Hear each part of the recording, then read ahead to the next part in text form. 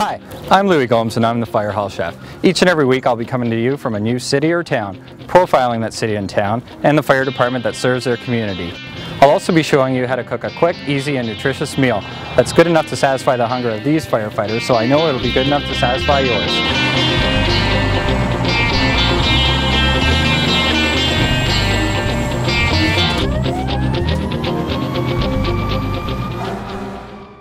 Today we're coming to you from beautiful Cambridge, Ontario.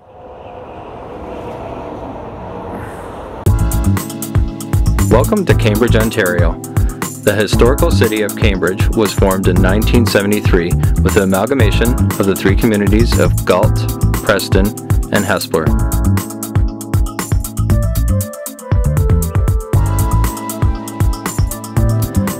Cambridge has many beautiful heritage homes, factories, mills, arenas, and its own theater.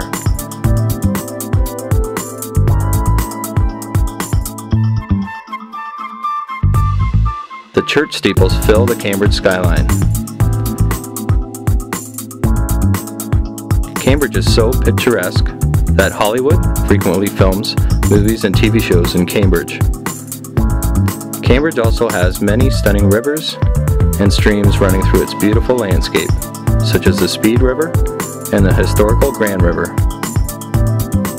Night or day, spring, summer, fall, or winter, Cambridge is a nature lover's paradise. The Cambridge Fire Department was also created with the amalgamation of the Galt, Preston, and Hespeler fire departments. The CFD has a very strong community presence and actively participates in many public education events. The CFD is very well trained and equipped in water and ice rescue, confined space rescue, hazardous materials response, first aid, auto extrication, specialized rescue, and of course firefighting. The men and women of the Cambridge Fire Department are always there for their community. Welcome to the Cambridge Fire Department.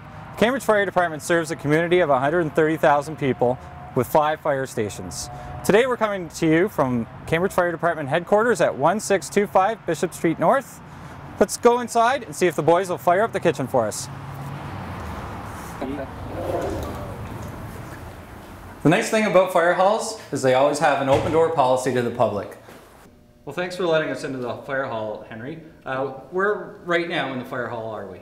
You're in the administrative offices right now, and I'll get you to come with me. I'll show you the dispatch center. Sounds great. Okay. Thanks, Henry. Okay.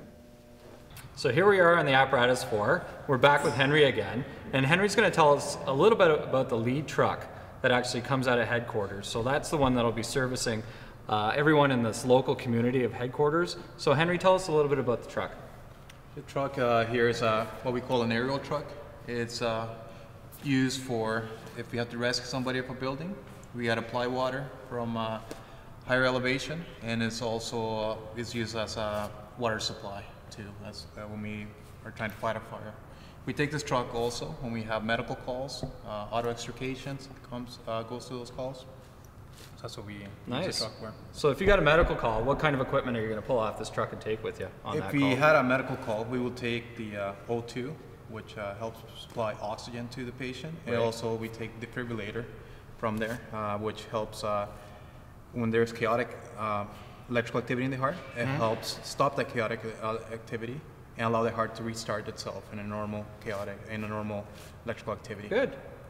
Anyway, thanks, Henry. Okay, and maybe we'll take a look around and see some of that equipment. Okay, sounds good. All right, super. Okay. Welcome to the kitchen here at Cambridge Fire Headquarters. We're here with the Fire Hall Chef, Justin Whalen.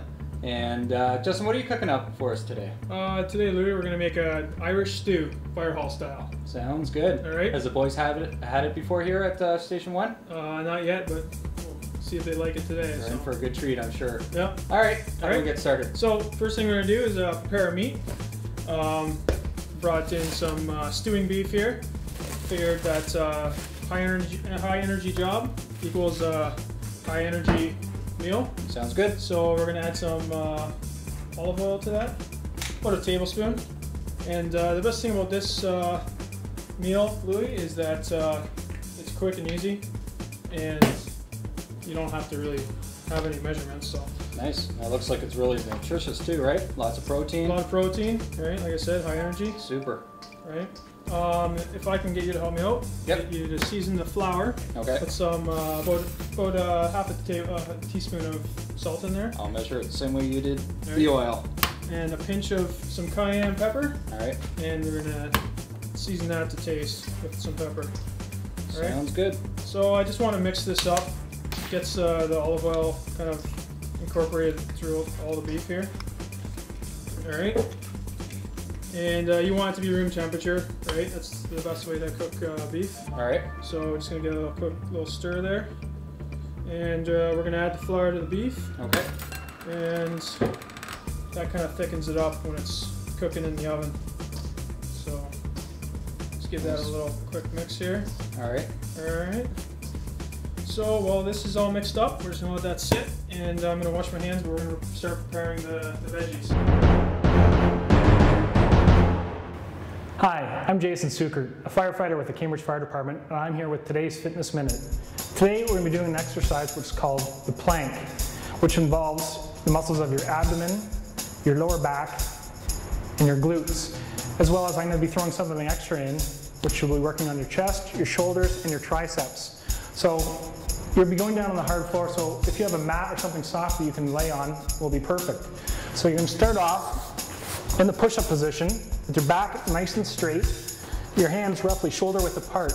You're going to hold yourself up in the air and slowly lower yourself down onto your forearms. Now, keeping your back straight and level to the ground, you're going to tighten up your stomach as well as your lower back and your abs. And you're going to hold that for roughly 30 seconds. So once you've held that for 30 seconds, you're going to slowly raise yourself back up again into that push-up position, keeping the same form, keeping nice and tight. You're going to lower yourself down where you can do as many push-ups as possible, and then you're going to slowly lower yourself back down into that plank position again and holding that. Once you've held this for 30 seconds, you can repeat the exercise as many times as possible or until fatigue. And after that, slowly lowering yourself back up to the ground. And that's all it takes. And that's today's Fitness Minute.